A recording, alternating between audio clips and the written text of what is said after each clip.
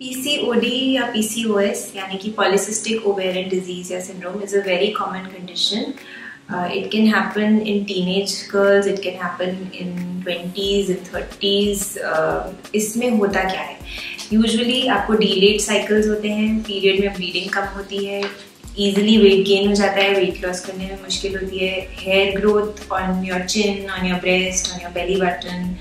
And hair loss from the scalp, acne, तो male hormone का excess.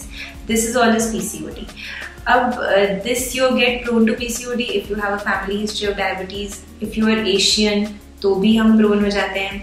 Also अगर thyroid issues होते हैं family में तो आप prone हो जाते हो. So this is a genetic tendency and this is also has contributing lifestyle factors. अगर आप बहुत ज़्यादा जंक फूड लेते हैं, कार्बोहाइड्रेट्स लेते हैं, स्ट्रेस लेवल्स हाई हैं, एक्सरसाइज नहीं करते हैं, तो भी आपको ये सिम्टम्स आने लगते हैं. सो PCOD का ट्रीटमेंट क्या है?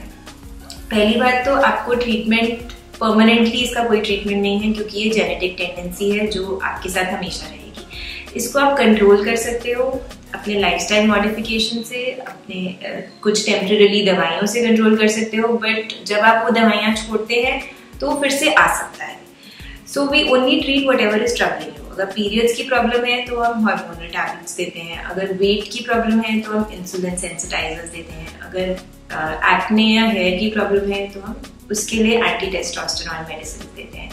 बट आपका जो मेन मेंटेनेंस है वो आपके लाइफस्टाइल पे होना चाहिए, यानी कि एक अच्छी diet which is low in refined carbohydrates या जैसे शुगर, मैदा, जंक फूड, इसको कम करना and regular exercise like 30 minutes of rigorous exercise or 45 minutes of moderate exercise 3 times a week you should do, and low stress levels, so meditation, yoga, relaxation, all these also help control PCOD.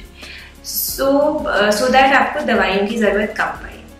Sometimes PCOD needs proper treatment, that is when you're trying for a pregnancy and you're not able to conceive, because PCOD में आपका ovulation थोड़ा spoil हो जाता है. उसके लिए आपको regular दवाइयाँ लेके उसको ठीक करना पड़ता है, एंड प्रेगनेंसी के दौरान भी आपको एक्स्ट्रा केयर की ज़रूरत है, समटाइम्स एक्स्ट्रा दवाइयों की ज़रूरत है ताकि प्रेगनेंसी की कॉम्प्लिकेशंस ना आए, जैसे कि मिसकैरेज या जेस्टेशनल डायबिटीज़ ना हो.